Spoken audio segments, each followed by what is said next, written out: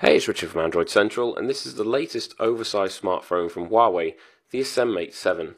So while the Mate 2 was a more mid-range offering, the Mate 7 is shooting for the top. It's big, it's thin, it's made of aluminium, and it feels every bit the premium smartphone.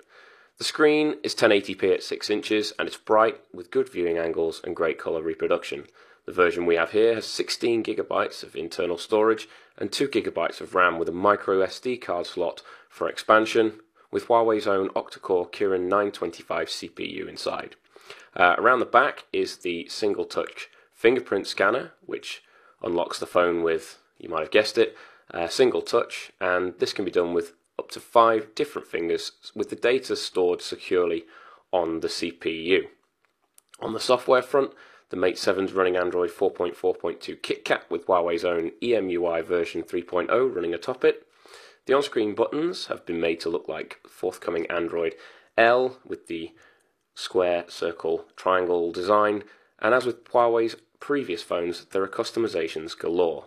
Once again, there's no app drawer, and there are a bunch of Huawei's own apps and customizations within different areas of the system UI.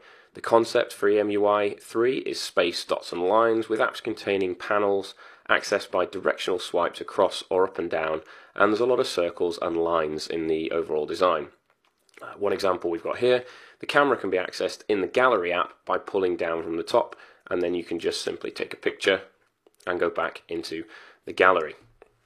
Speaking of the camera, the Ascend Mate 7 has a 13 megapixel shooter around the back and a 5 megapixel selfie camera, as they're calling it, on the front. Both take pretty good images, and the camera app is largely well designed, but with one particular annoyance, and that's the settings menu here, which, as you can see, doesn't rotate to landscape mode, which is a little frustrating when you're looking for something quickly or you're not shooting vertical pictures.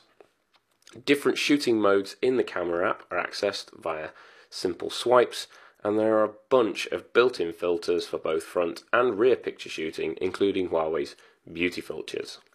The Ascend Mate 7 is an excellent Android phone by any standards, and it's going to be exciting to see where Huawei goes in 2015.